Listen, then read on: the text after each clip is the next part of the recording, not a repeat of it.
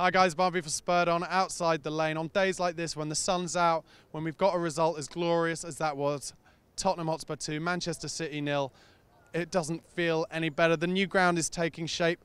There has never been a better time to be a Tottenham Hotspur fan. We have the best manager in the league. Everyone's been talking about Pep Guardiola, and rightly so. Won every league match this season so far. He's done everything at Barcelona, done almost everything at Bayern Munich, and he's had a great start at City. But Mauricio Pochettino today outdid him. He outdid him because Spurs didn't give Manchester City a chance. They didn't let them play from the back. They pressed Bravo every single time he had the ball. So if he didn't play it long, he'd knock it out to Otamendi or to Kolarov, and he would then play it long, and we would win every first and every second ball. The first ball would be Jan or Toby. The second ball would be Victor Wanyama, who had an unbelievable game, and we didn't allow them in it. Now, sure, in a game like that against a team with such brilliant quality as Manchester City, you're going to concede chances. But it was only really the back end of the second half that happened. And when that happened, Hugo Lloris made a couple that I can think of absolutely top draw, world-class saves. And that is the key to being one of the best teams in the league, or being as good as you want to be, is if your goalkeeper only has to make a couple of saves a game, he's there to do it because his concentration levels are there and he's good enough to do it. From 1 to 11, not including squad numbers, of course, but from 1 to 11, Tottenham Hotspur all played 9 or 10 out of 10. I'm going to start with Heung-min Son. He played the false 9 position.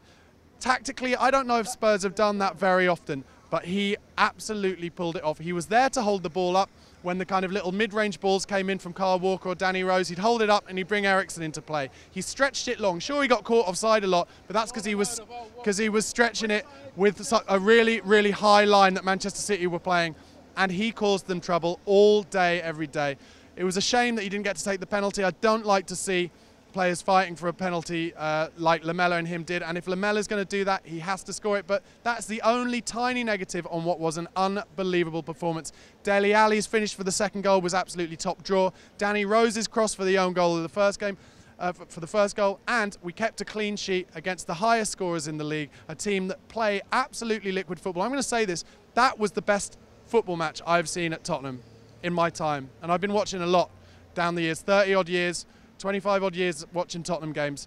But in terms of tactically, in terms of two teams going at their best, fantastic. It was so enjoyable to watch. In a way, I wish I'd been a neutral because I was so stressed that I couldn't enjoy it as much as I wanted to.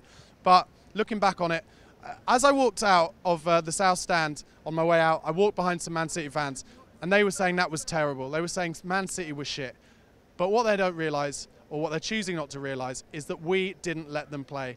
Pochettino didn't allow them to do what comes so easily to them. And I think there's a blueprint there now. I really do. I think Celtic kind of gave an inkling of it when they drew 3-3 with them in the Champions League in the week, and Tottenham Hotspur did an absolute number on them today. And because of that, Man City fans are starting to doubt whether they've got what it takes.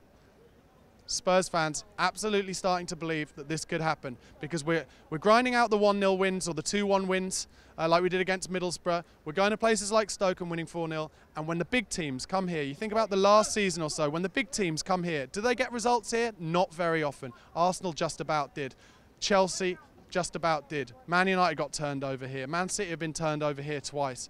When teams come at Tottenham Hotspur, we open them up, we create chances, and even when we've got injuries, and let's not forget today, no Dembele, no Dyer, he was just on the bench because he's coming back from fitness, no Kane, we have now got the squad depth to fill those injuries in and to take on the best teams in Europe and turn them over and deserve it. That's the key. It's not a smash and grab raid, it was an absolutely brilliant piece of tactical winning football from Mauricio Pochettino. And those players can be proud of themselves. And the Spurs fans, I can tell you, absolutely buzzing all the way up and down Tottenham High Road today. It feels like it did at the back end of last season before we fell away, when I was going to every single game and it was jumping and the fans were starting to believe. I'm telling you, this is a team that can do things, especially with the squad depth, with the addition of Wanyama and Sissoko, who played really well today as well, I hasten to add.